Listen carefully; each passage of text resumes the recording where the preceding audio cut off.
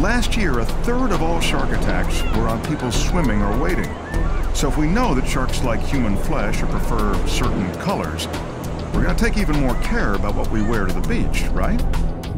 To test that idea, our team puts on a swimsuit fashion show. They want to see if sharks have different reactions to their bare skin versus their normal attire of dark wetsuits, and whether any colors or contrasts get more attention. Sharks do have the right type of cells in their eyes to see colors, but I don't think it's color vision like you and me have it. They've got a lot less cone cells, they've got a lot more rod cells. So what they're really good at is seeing movement, seeing contrast, these type of things, as opposed to brilliant color vision. It's time to unleash the bikinis. All in the name of science. Well, right now we're trying out what it's like swimming around the sharks in bikinis. We want to know if there's any difference between them seeing our flesh as opposed to us diving in wetsuits.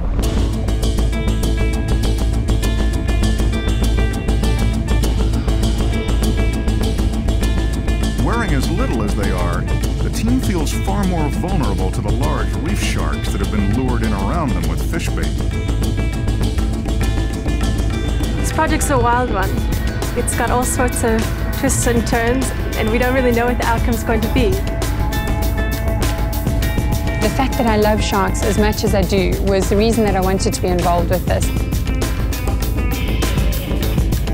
In Florida, black-tip reef sharks are responsible for 16% of all human attacks. These South African black-tips measure up to 7 feet long. They're the biggest reef sharks in the world. Without their wetsuits for protection, Claire, Olivia, and Gail are vulnerable to the slightest nip.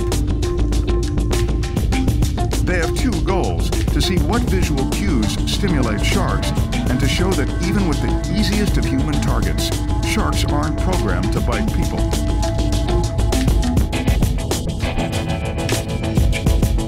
We know a lot about the biology of sharks, but very little is actually known about the behavioral realm. I really would like to see a lot more research being done with shark behavior and interacting with live sharks in their natural environment. We want this project to be more than just swimming with sharks. We want this show to be about science.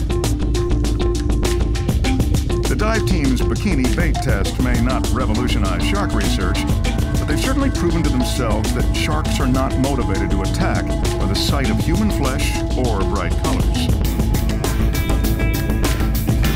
There was no interest from the sharks. They carried on doing what they always do, just buzzing around. They didn't change the behavior, they didn't come any closer on us, have a little look at us, and nothing.